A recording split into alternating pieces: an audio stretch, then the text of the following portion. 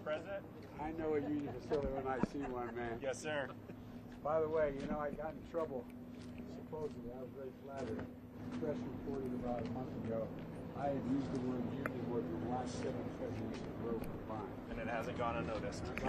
You guys, that old expression, you all brought me to the dance, man. I appreciate it, sir. Mr. President, Jason Wardrobe. Good to see you, Good night, sir.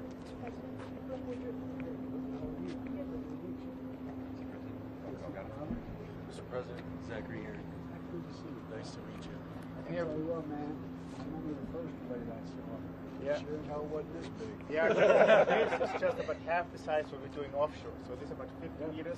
Offshore is over 100 meters. And look, I mean, all the people from the union be doing so much work. You all are doing an amazing job for us to keep everything running and going. And so this is awesome. He's already going to it. Look at that. So watch out, Mr. President, because if you look down, so shake it. See, it just moves a lot. So see how this is built from the architecture, that it's completely flexible. Watch your head. Yeah. So I'm going to be able to do this. All right. All right, watch your foot. I'll tell you.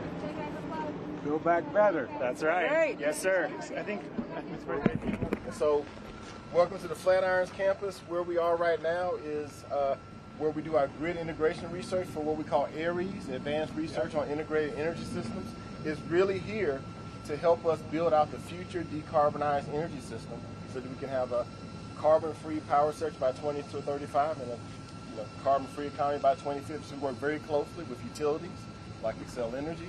We work with different manufacturers like General Electric, Caterpillar, AES, First Solar, Nextracker, and we also work with communities like the City of Los Angeles to help them reach their clean energy goals.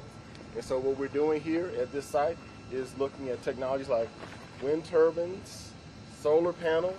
How do you integrate them with battery systems like this?